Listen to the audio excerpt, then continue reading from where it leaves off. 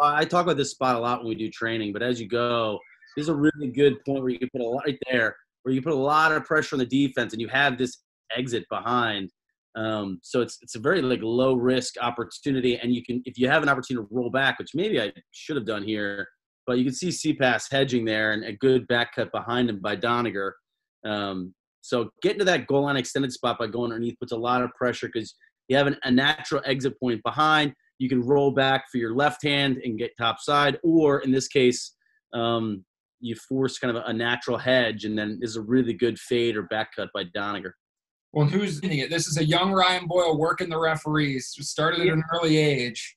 Oh, well, no. It got more refined as you went on. At this point, Mitch, I'm a seasoned veteran. Early age, please. Game. I always used to get my stick check before the games, and so therefore I would also get some early rapport with the referees. You know, hey Bill, hey Steve, how you doing today? How are the wife and kids? You know, just during that stick check. So yeah, you got to work them early.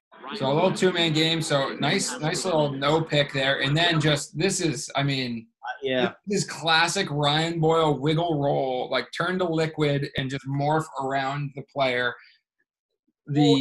It's more so of just as I turn the corner, you identify there's just no slide. So like this, there's. So you're saying as you are looking here, you're obviously looking to pass, right? But you see they're not looking at the slide because this attacker is cutting.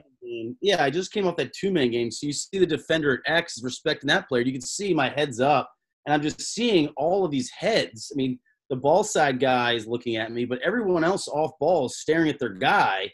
I mean, Mitch, if you can with your cursor, or I guess I can look at the crease. It's just there's no one there. They show another replay where you're on the ground, your face is like planted in the ground. Yeah. Did he get a good piece here? Was that hard? It looks right there. That is like, are you okay? Yeah, but you're gonna pay a price.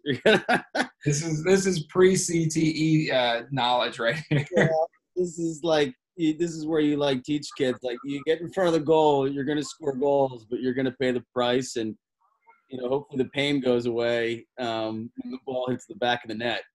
You make fun of our 4-minute possessions at the onset of this video, so we were trained not to do that. So that's how you win games. Hey, it's smart. It's defense, right? It's defense first mentality. Hold on to the ball. It's with more of logical conclusions. All right. Oh, your hands kind of fall into the crease, right? Ball goes in first.